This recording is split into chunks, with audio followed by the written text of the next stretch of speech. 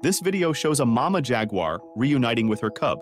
The story began when the jaguar hid her cub in a farm among sugarcane stems before going hunting. But at the same time, farmers arrived to harvest the canes and discovered the cute baby jaguar hiding there. They knew that the open field without the canes wasn't safe for the cub, so they first took him to a vet to ensure he was okay. Then, they prepared him to reunite him with his mom. They placed the baby in a transparent plastic container so the mother could see her cub. But because there is a chance that raptors find and hunt the baby, the farmers covered the container with a wooden lid. The rescuers were experienced, and they knew that the process could take a while, so they chose a container with many breathing holes to make sure that the cub is safe.